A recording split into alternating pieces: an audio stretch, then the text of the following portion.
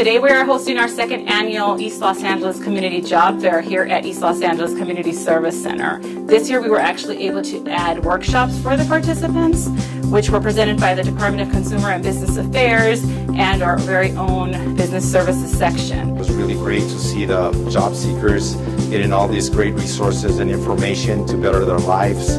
We met a lot of great candidates. I'm really excited. I think I'm going to get phone calls this afternoon and hopefully schedule interviews for tomorrow and Friday. We've seen over 50 individuals and interviewed over 25. We have about 90 openings coming up in the next 3 months, and just today alone we saw over 60 people. That is a great turnout for 3 hours of time. We've gotten probably about 10 or 15 good candidates that we can go back and talk to.